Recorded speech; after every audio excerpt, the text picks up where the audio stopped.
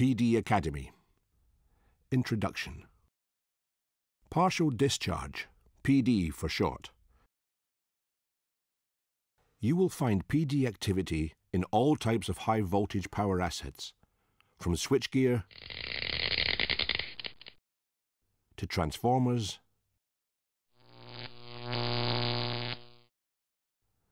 and overhead lines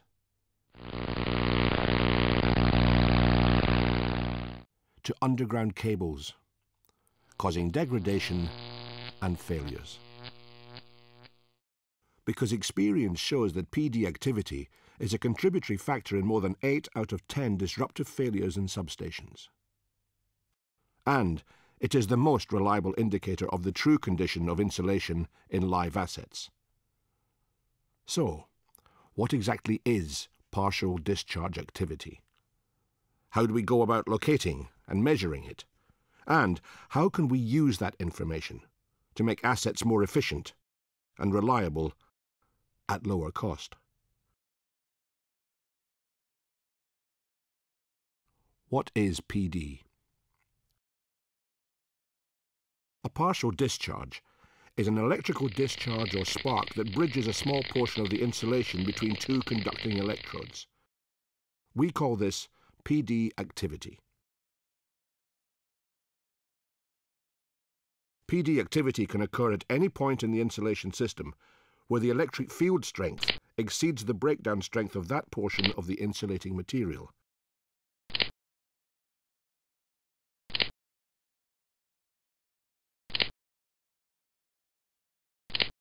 It can occur in voids within solid insulation, across the surface of insulating material,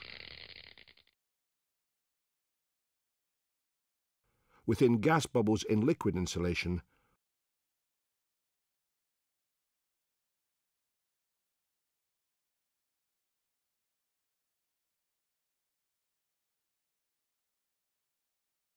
or around an electrode in gas in the form of corona.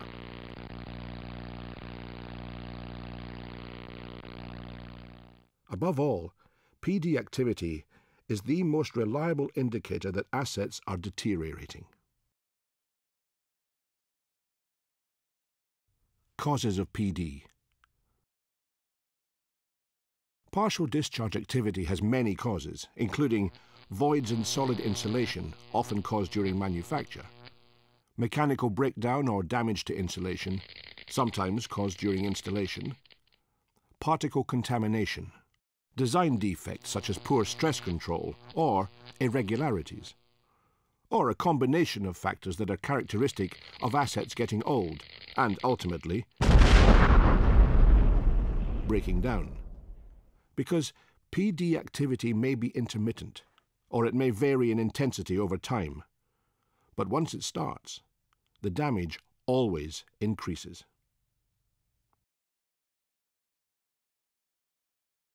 PD effects. Partial discharges emit energy in several ways, producing electromagnetic emissions in the form of radio waves, light and heat, acoustic emissions in the audible and ultrasonic ranges, and ozone and nitrous oxide gases. And these emissions enable us to detect, locate, measure, and analyze PD activity, so we can identify faults before they develop into failures. Because once present, the damage caused by PD always increases, leading to asset failures, outages, and if protection systems fail, disaster.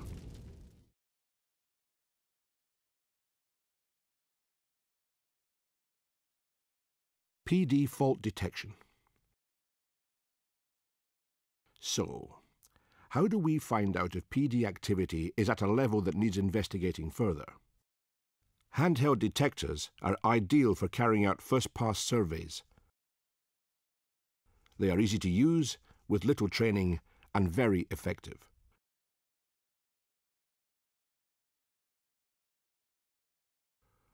Just turn on, check for PD activity on the surface of the assets and for internal activity. The green light means PD activity is below critical levels. The amber light indicates the presence of some PD activity that requires more frequent monitoring. The red light warns that the asset requires immediate investigation and may be in a critical condition. This instrument is accurate because it uses two PD sensors. The ultrasonic sensor listens for PD activity in the ultrasonic range, and the TEV sensor checks for transient Earth voltage effects in the form of radio energy emissions. So if you want an immediate check for critical PD activity, this is the perfect type of instrument.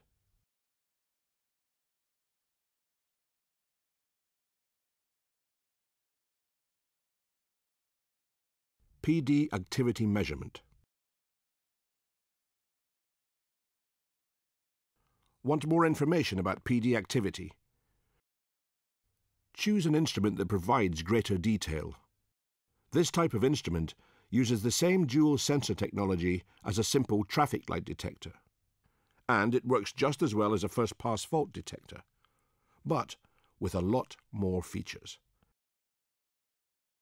including a color screen showing details of PD activity as numerical and graphical values, plus a set of headphones and a microphone so you can listen to PD activity as audible signals.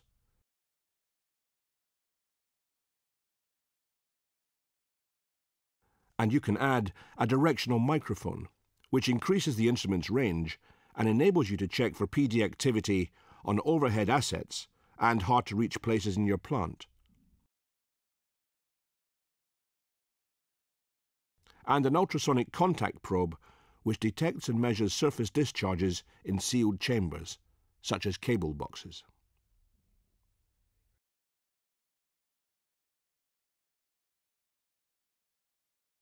PD activity investigation. So how do we locate the exact site of PD activity and investigate its magnitude and severity? Handheld instruments will get you very close to the sources of PD, but for total accuracy and speed, use one of the new third-generation systems that effectively combines several instruments in a single package. This one is a complete portable PD investigation system that locates, measures, and records PD activity in all types of substation asset, including cables.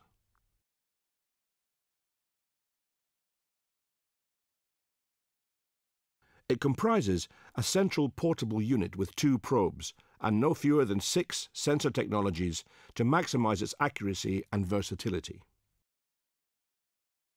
Transient earth voltages to measure internal PD activity. Ultrasonic, which indicates surface PD activity in the form of decibel readings and audible signals. Radio frequency current transformer, RFCT, for measuring PD activity in cables. Surface temperatures, plus sensors to measure environmental conditions in the form of ambient temperature, relative humidity, and atmospheric pressure. The battery-powered central unit is easy to carry with a menu-driven color touchscreen, a large internal memory,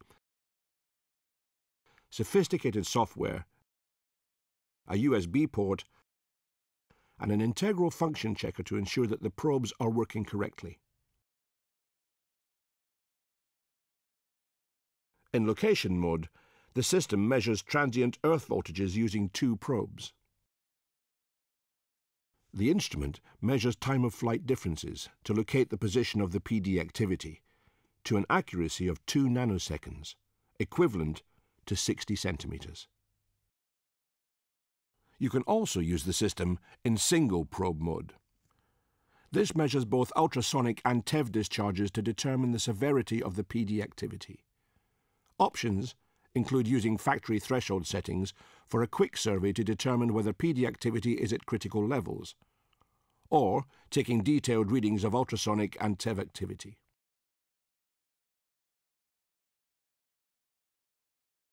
For more detailed surveys, use the system's full range of sensor attachments and accessories, including the extension microphone, high-quality headphones, directional microphone, spot and ambient temperature sensors, contact ultrasonic probe,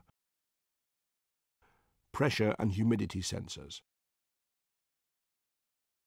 For measuring PD activity in cables, simply clip on the RFCT sensor and plug it into the central unit. All of the data you collect is stored in the unit's internal memory, where it can be accessed via the touchscreen menu and transferred to a PC for analysis with the software included.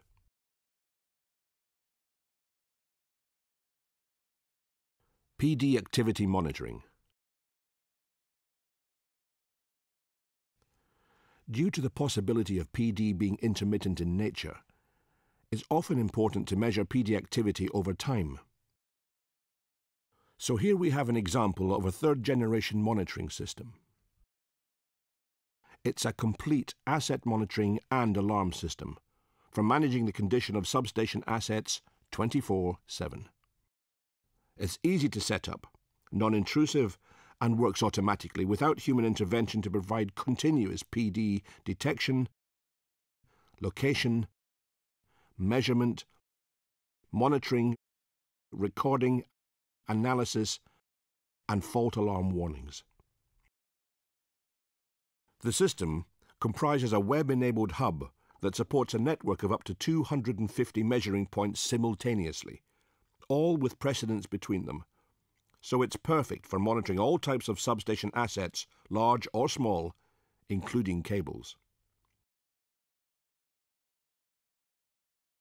Installation and configuration are both very simple, because it uses a new networking solution which carries both data and power over a single cable.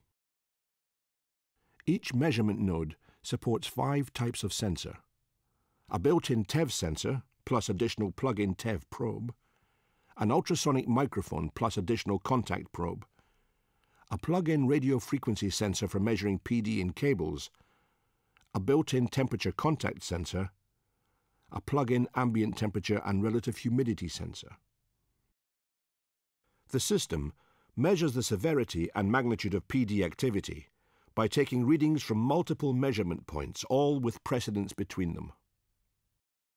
It continuously measures PD activity non-intrusively. It uses time-of-flight measurement to locate PD activity to within 30 centimeters. It measures PD activity at up to 250 points simultaneously. It records PD activity over time. It analyzes and reports PD activity, including tracking changes in PD activity over time and warning when activity exceeds specified parameters. And it automatically transmits alerts by text message or email when PD activity reaches a critical level on any asset being monitored, for complete peace of mind. All of the information is stored on the system's memory, ready for analysis by the software included, to show exactly how PD activity is developing in your assets. The interface is Windows, so it's easy to use and 100% PC compatible, and reports can be viewed by authorized users with any standard web browser online and anywhere in the world. It's easy for asset managers to analyze their own results, or use third-party specialists to provide expert analysis and reports on PD activity online. Specialist monitoring and alarm systems have also been developed for extra high-voltage gas-insulated switchgear. These are specifically engineered to detect, locate, identify and monitor the 5 different types of PD activity that affect GIS assets,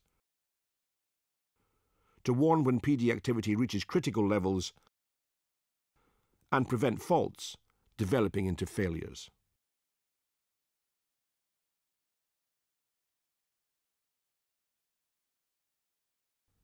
PD activity alarms. In some situations, PD activity can escalate rapidly from a non-critical fault into a sudden failure. This has led to the development of PD alarms and early warning systems to give operators of mission-critical assets complete peace of mind 24 hours a day. This alarm system uses a network of ultrasonic and transient earth voltage sensors to provide continuous assurance when substation assets are working correctly and instant alerts if PD activity turns critical using lights and audible alarms, plus the option of automatically transmitting fault messages via email or text message.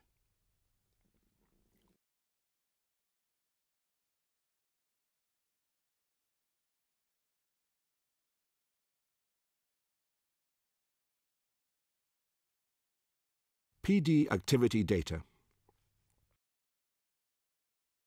Data on PD activity is the key to understanding the true condition of your assets, providing vital information on the condition of individual assets and the whole of your asset portfolio, so you can make more intelligent decisions on maintenance interventions and asset replacement.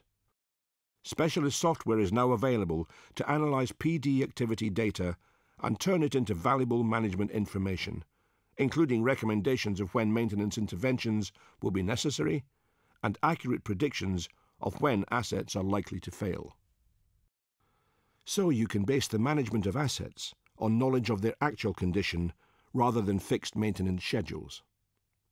And that means greater reliability, less downtime, longer asset life, and lower costs.